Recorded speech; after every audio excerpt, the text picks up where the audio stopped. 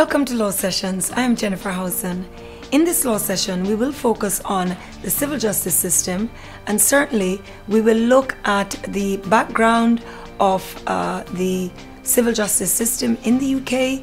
We will see what was considered bad about it, or indeed what was the concerns about it. We will look at Lord Woolf's reforms. We will then see what the critics have had to say about it, and we will of course look at it 10 years on. Now then, if we go back to the beginning, or as far back as we can in terms of looking at reforms, well, the road to reform, if we can put a particular pin at the point where we would consider this, in 1988 there was a civil justice review, and in that review it was shown that about 90 to 95% of litigants actually settled out of court. So we're talking about civil matters here. It also showed that the majority of the settlements were below the value that the litigants would have received had they proceeded with the trial.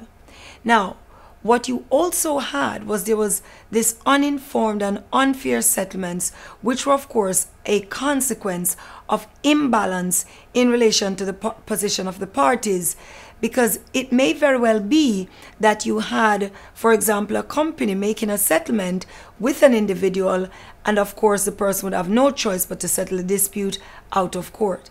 There was no consideration for cost efficiency and the time between, for example, the statement of claim, which is of course the claim form and suing someone effectively, and the hearing. The time lapse was extremely long. There was also this emphasis on oral evidence as opposed to written evidence. And when you look at the Courts and Legal Services Act of 1990, it provided for the redistribution of cases between the county court and the high court. Now, when you look at certain commentary, for example, and when you look at the principles of civil procedure, we see that there is, Neil Andrews writing on the principles of civil procedure, he says that there was this domination by lawyers in respect of the court system, and there was this technicality of procedure, which meant that for the layman going in, it was a little difficult. Now, there was also the idea that litigation moved almost at a snail's pace, and there was an extraordinary high cost, and all of this was really based on this adversarial nature of the way that civil justice was conducted in the UK. Now then, when you look at the civil justice and this initial foray into reform, there seems to be that there are some basic assumptions that we need to question. And G.L. Davis, writing in the Civil Law Quarterly in January 2006, said that the common law system assumes certain things about resolving civil disputes, and he says it is these assumptions that lead to the problems of cost, complexity, delay, inequality as it relates between the litigants. Now, he says there is an assumption that the best way of resolving a dispute is by a contest between competing adversaries, which is of course the adversarial system. He says that this assumption leads of course to this adversary nature of the proceedings, and it actually distorts the factual situations as well as opinions. It is this approach to civil justice that made the litigation expensive and somewhat unfair. It also means that when you consider the adversarial system, it takes on the assumption that both parties are equal when it comes to their resources and their ability to defend in court.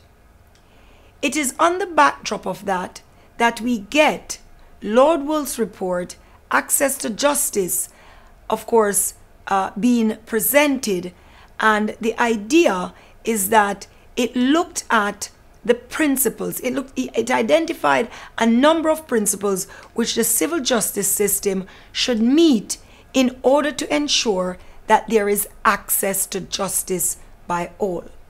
Well, he said the system should first be just in the result it delivers. He said it should be fair in the way it treats litigants.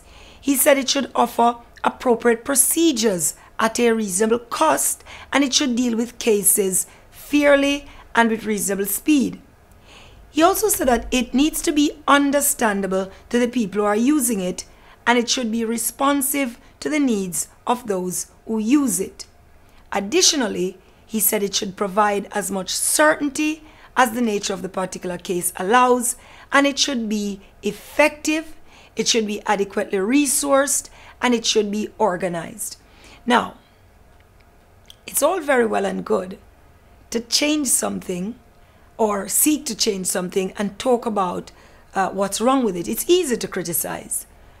But one of the things that we will see is when you look, for example, at Michael Zander, Professor Michael Zander, as well as Hazel Gen, we see their criticisms of what the Wolf reforms or the Access to Justice report has presented, because it talks about ensuring that people understand the system. That assumes that persons are using the system.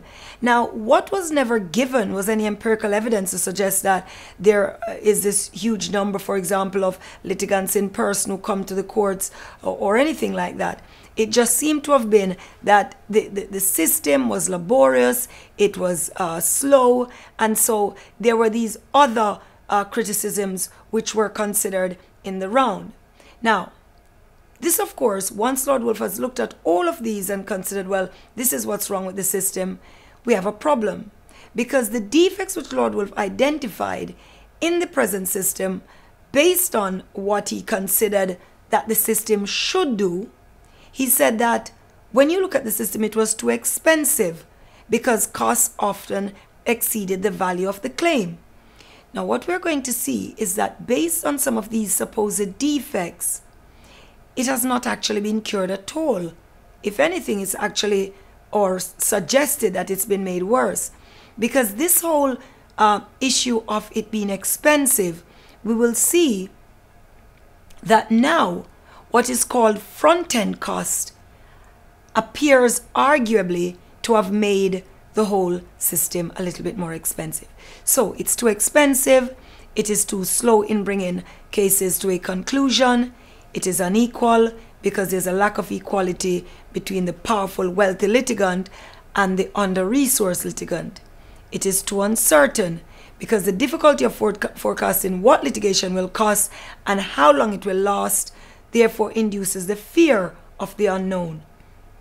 We also see this criticism of it being incomprehensible, too fragmented in the way it is organized, as there is no one with clear overall responsibility as it relates to the administration of justice, and again the idea that it is way too adversarial, and as such it was not helping the parties or the courts. What then were his basic reforms? Well, Lord Wolf said a system is needed where the courts are responsible for the management of cases. And one of the things we have seen is that, yes, case management, based on Lord Wolf's suggestions for reform, does seem to have been one of the things that really has been addressed. Now, the courts, he said, should decide what procedures are suitable for each case. The court should set realistic timetables and also ensure that the procedures and the timetables are complied with. Now, one of the problems, of course, previously was that the timetable tended to be driven by lawyers. I am on the one side for the defendant, there's someone for the plaintiff. I can't come to court today, it gets put off. Next hearing, he cannot come to court, it gets put off. And it goes on like this for 2, 3, 5 years. There is something, there's a case which hasn't really been dealt with. Now, defended cases, he said, should be allocated to one of 3 tracks. A small claims jurisdiction, and he sets a financial limit for that. A new fast track for straightforward cases up to a certain limit and above the small claims amount, which had limited procedures, which had a fixed timetable and fixed costs. And then a third track called a multi-track for cases above a certain amount, which provided individuals with the kind of hands-on management from the judicial team, and this would have, of course, be reserved for the heaviest cases, and standard or tailor-made directions would be made where they were appropriate. Now, Lord Wilson Inquirer was also asked to produce a single, simpler procedural code which would apply to civil litigation in the High Court and the County Court. Because before, what you had was you had a system in the High Court and a system in the County Court. So you had the White Book, which was a big, heavy white book, which was used for the rules in relation to matters going to the High Court. And then you had the Green Book, which was, again, a thick, heavy book dealing with procedures in the County Court. And the idea was to make a single code to apply to both areas. Now, the final report was accompanied by a draft of the general rules, which would form the core of the new code. So based on the back of those reforms, what we get is Lord Woolf and his new landscape. Now, Lord Woolf said that if his recommendations are implemented, the landscape of civil litigation will be fundamentally different from what it was then. The new landscape, he said, would have certain features. First, litigation will be avoided wherever possible. Now, the point is, and we will see later on, what Hazelden has to say about alternative dispute resolution. But one of the big driving forces of Lord Woolf's reform was this idea of ADR. So litigation should be avoided. People will be encouraged to start court proceedings to resolve disputes only as a last resort and after using other means more appropriate when available. Secondly, he said litigation will be less adversarial and more cooperative. There will be an expectation of openness and cooperation between parties from the outset, supported by pre-litigation protocols on disclosure and experts. And we've seen an awful lot of what are called pre-action protocols. So basically, if you're going to bring an action in relation to certain aspects of litigation, there is a procedure which you must comply with. So for example, judicial review, there are certain things you must do in advance. Now, litigation will be less complex, he said. I'm not sure he's achieved that one. There, he said, would be a single set of rules applying to the High Court and the County Court. The rules, he said, will be simpler. The time scale of litigation will be shorter and more certain. That does seem to have taken root, because now you get the courts setting the timetable, and more or less it's been adhered to in the vast majority of cases. All cases, he said, will progress to trial in accordance with a timetable which is set by the court and monitored by the court. The cost of litigation was also addressed, and he said what this will do now is to make it more predictable, more proportionate. There'll be fixed costs for cases on the fast track. There'll be estimates of costs for the multi-track.